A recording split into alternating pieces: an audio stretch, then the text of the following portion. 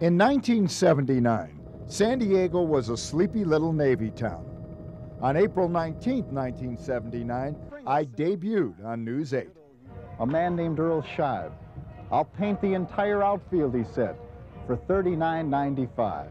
Reciting poetry and sporting a beard and a perm, it was a look that made you want to say, just say no. And I wasn't the only one around here sporting facial hair and a disco look.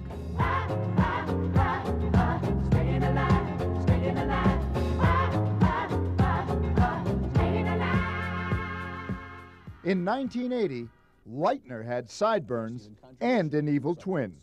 Ted, first of all, let me thank you for taking time out from your very busy schedule to be with us. You should be appreciative. I don't normally do this sort of thing. In the early 80s, we were fresh young faces, covering important stories like underwater pumpkin carvings. Some of the first contestants are coming out of the water now. In 1981, while America struggled with Rubik's Cube, Brian Bilbray was having a bad hair day. Good evening, everyone. Thank you for joining us. In 1983, Susan Peters, looking a lot like Annette, was taking Kansas by storm. Dr. Shane, darling, Dr. Shane. In the mid-80s, Graham Ledger was doing his best Wayne Newton in El Centro.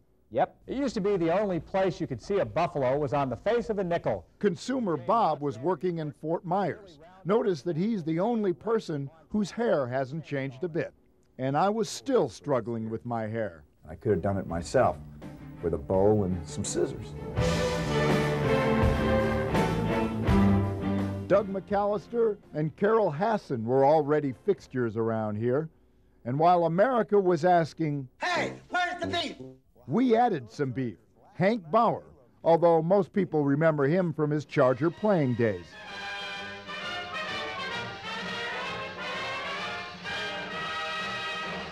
Looking back, another adage comes to mind. The more things change, the more they remain the same. Hey, wait a minute. Larry Himmel, News 8.